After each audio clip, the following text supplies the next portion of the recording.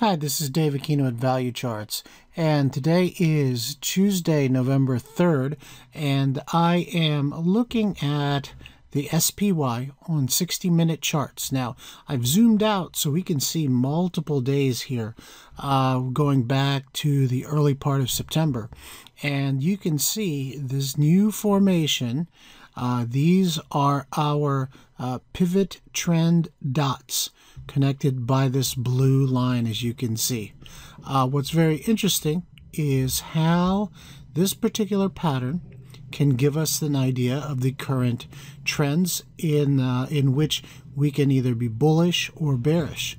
Now, I'm actually creating a structure in which we can actually use these MQ pivot trends to identify very clear support and resistance levels for our weekly power options as well as our 11-hour option strategy.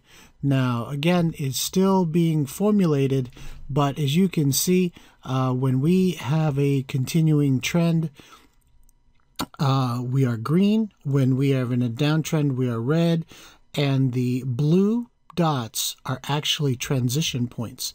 And the blue dots are actually very curious for me because you can usually see the green in terms of an ability to identify locations. When you have a high green, low green, that usually is an entry point in which you can go ahead and take on a long position when you're in a current trend. Now, we've been in a long trend for a while, so the SPY hasn't been giving us very many red signals.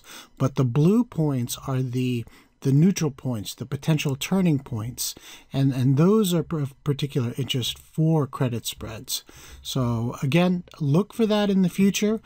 Just realize that this is another new, potentially very important tool to what we do here at Value Charts. So more on that in the trading room and in future videos.